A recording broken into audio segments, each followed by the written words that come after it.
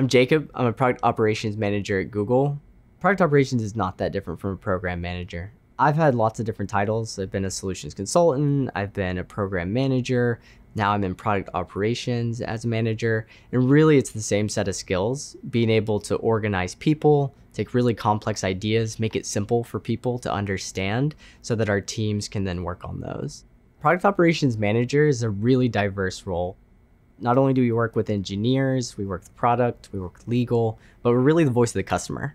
And so we have a really unique position where we get to take customer feedback, whether that's coming in from a support channel, and then be able to kind of work with product to build a solution. Process improvement is looking at data to understand how we can make something more effective or cost efficient. When we work on projects, we're always taking a look at how we're managing things to see if we can be better. One example I can give is just taking notes. Seems super simple, but a lot of times what will happen is notes get taken and we forget to send it out again. We forget to send the email after so that people are updated. So we're constantly looking at new ways to do things like take notes. How do we organize the skills and the projects that we have? So that's part of the process improvement, is definitely looking at the tools at our disposal and seeing if there's something new. Continuous improvement's more a mentality that we have on the team of constantly pushing ourselves, even if we feel like the product is at a good place, to be better.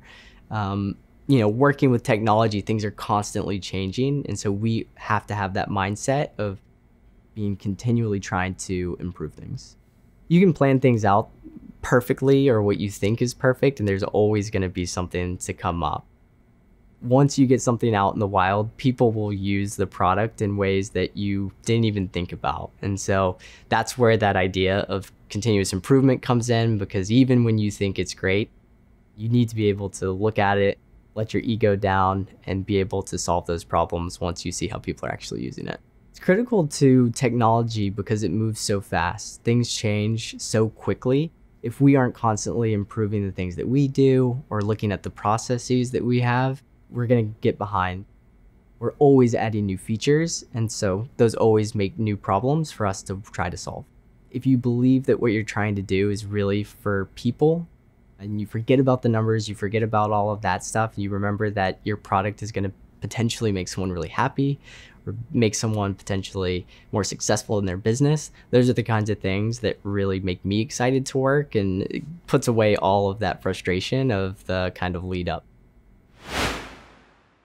Congratulations on finishing this video in the Google Project Management Certificate. Access the full learning experience, including job search help, and start to earn your official certificate by clicking on the icon. To view the next course in this video, click here and subscribe to our channel to learn more from Google Career Certificates.